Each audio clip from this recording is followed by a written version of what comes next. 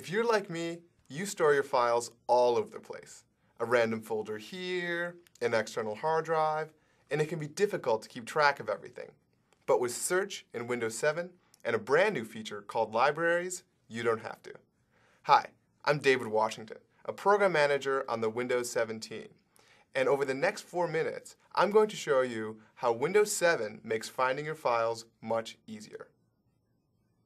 If you're coming from Windows XP land, then you know how frustrating it can be when you can't find the file that you're looking for. Is it in this folder? Nope, don't see it. How about this one?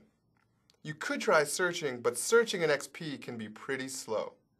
In Windows 7, you get search results about as fast as you can type, and you have access to powerful new tools to narrow down or expand your search with ease. And Search gets even better when you're using libraries. Libraries are a new way to organize your files in Windows 7. There are 4 libraries in the left pane: Documents, Music, Pictures, and Videos. At first glance, libraries seem a lot like folders. They're a little different though. Libraries don't actually store your files the way folders do. Instead, they gather files from different locations. So when you're browsing a library, you might be seeing files from a lot of different places. The important thing is that your libraries are where you go to find your files. One nice thing about libraries is that you can easily search several places at once. The Pictures library, for example, points to both the My Pictures folder and the Public Pictures folder, so I can perform one search and find all the matching photos from both locations instantly. It gets even better if I include more folders in the Pictures library. Let me show you how this works. Let's try searching the Documents library. When I search, I'm actually searching across all the locations the Documents library points to. Notice how Windows remembers my previous searches and even highlights the search term in my results so I can quickly find the file that I'm looking for. Now let's try a narrower search using a new feature called Search Filters. I'm looking for a presentation that I gave recently, and I know I changed it about a month ago and it contains the word research. But I can't remember what the file is called. I'll click in the search box, then click the search filter Date Modified. I'll choose Earlier this month.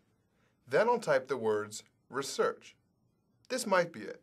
In Windows XP, I'd have to go through the trouble of opening the file to find out if it was the right one.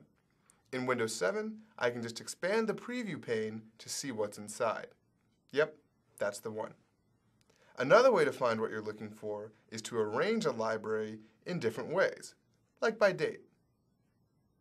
So what if you store your files somewhere outside of your computer, say an external hard drive? I store a lot of my digital photos on this drive, and I'd like to be able to access them as part of my Pictures library. All I need to do is go to the folder stored on my drive, then include it in my Pictures library. Just go to the folder, click Include in Library, then click Pictures. Now the library is pointing to 3 locations: the My Pictures folder, the Public Pictures folder, and this new one. The pictures on my computer and the pictures on my external hard drive can now be accessed as a single, easily searchable collection. For more advanced ways to customize library locations, click the Locations button in the Library pane. You can change the order in which the library locations appear, as well as the main folder or default save location, where you want files to be stored when they are copied or saved to the library. Libraries might take some getting used to, but the nice thing about them is that they help you find your files, whether you understand what's going on behind the scenes or not. Want to learn more? Check out the guide for this video. It has a lot of additional information, including step-by-step instructions so you can explore Windows 7 on your own.